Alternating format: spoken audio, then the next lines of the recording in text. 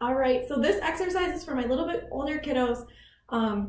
It's really focusing on kind of balance and plyometrics, so some of those like jumping skills, and then patterning a little bit too. So being able to plan what pattern you're gonna jump.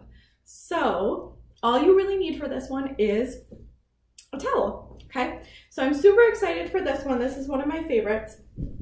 All you really need is a towel, and what you're gonna do is you're gonna fold it lengthwise. Sorry, this is my beach towel. All right, so lengthwise once,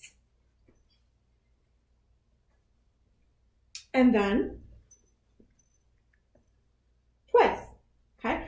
And then you're gonna set it down on the floor. Oh, okay, so you're gonna use this. Now, you can fold it. If you look, mine is still pretty wide, so I can actually fit both feet on it.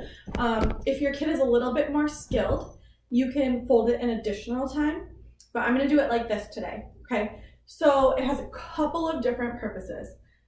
First one, you can use it as a balance beam. So just having your kid walk across it like this, trying to keep, you know, specifically if you wanna do like heel toe pattern so that they're touching, okay?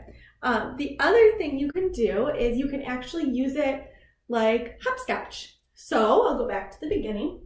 So you're gonna do, you know, 2 feet on, off, on, off, and off, okay?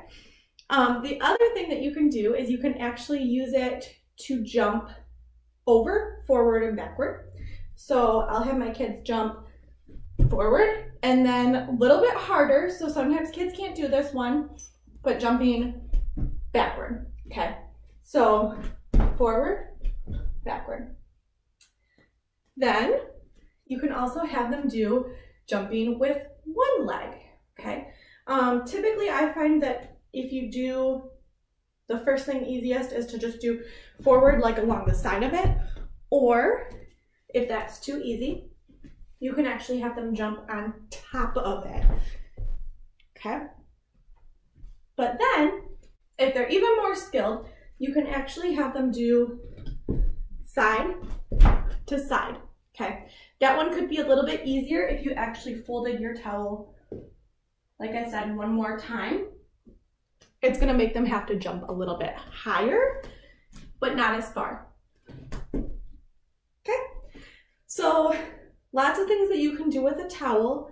I'm sure you can find other things too, but those are just some off the top of my head.